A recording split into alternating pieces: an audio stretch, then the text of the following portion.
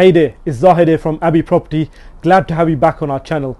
Today we've got a hot topic for all property owners, landlords and tenants out there: energy performance certificates, or EPCs. Today we've got a hot topic for all property owners, landlords and tenants out there: energy performance certificates, or EPCs.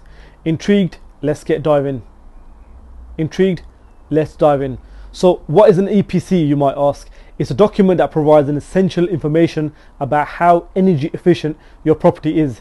It assesses everything from your home's heating and water system right through to its overall energy use. And guess what? It ranks your property from an A to G, and A being the super efficient and G being the least efficient. And what's cool about an EPC report is that it not only shows your property's energy efficiency, it also provides a handy recommendation on how you can make your home more efficient.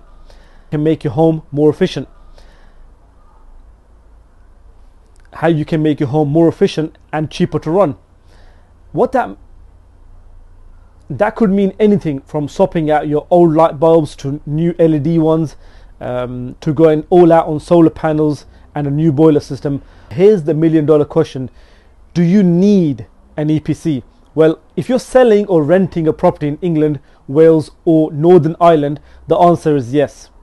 If you're in Scotland, the process is slightly different. Here, sellers need a more comprehensive home report, which includes an EPC along with a survey and property questionnaire.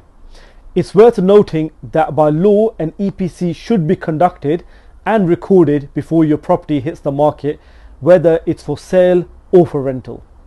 However, there are a few exceptions. Not every property requires an EPC.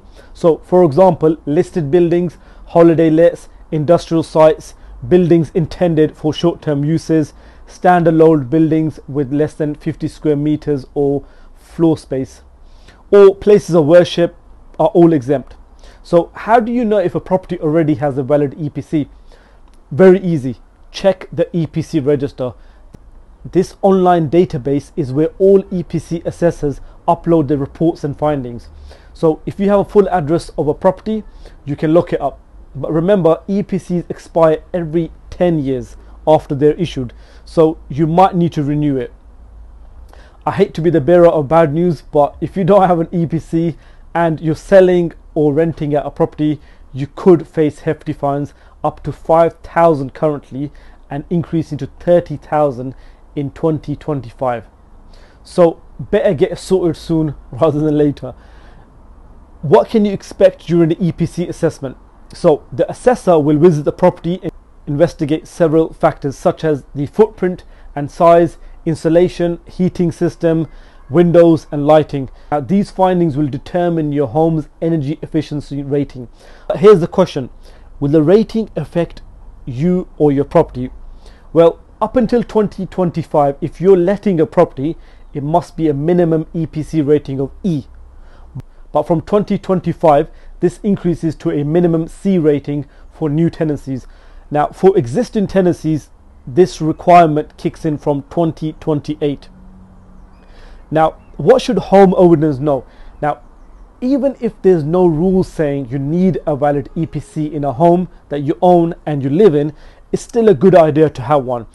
Simple changes can make a big difference. For example, in my case, just switching to an LED light bulb reduced my electricity consumption noticeably. Now, one final tip: if you're having an EPC done and decide to make the recommended improvements, consider using the same assessor when you renew the EPC. Now, this ensures consistency in approach and it makes it easier for you to track your improvements. Now, we here at Abbey Property are all about compliance. Now, our property experts are here to help you every step of the way from A to Z of listing your property for sale. So if you need an EPC assessment or any advice, don't hesitate to get in touch. We're here to guide you to an energy efficient future for your property. Until next time, take care.